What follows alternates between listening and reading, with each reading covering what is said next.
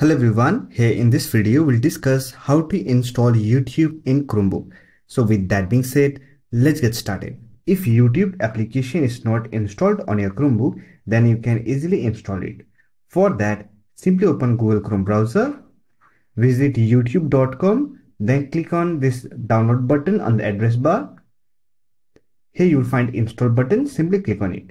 If you're not getting the install option, then you can simply click on this three dot icon on your Chrome browser, then click on save and share. Here click on install YouTube option. Now click on install and this will install the YouTube application. If you want, you can also pin YouTube icon to the Chromebook shelf for quick access. For that, right click on it, then click on pin. Now you can simply use this icon to open YouTube application. Also, you can open YouTube application from the app launcher. For that, click on launcher icon and here you'll find YouTube application. So that's it. This is how you can install YouTube application in Chromebook.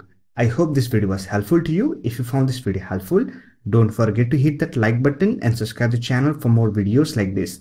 Bye for now. See you next video.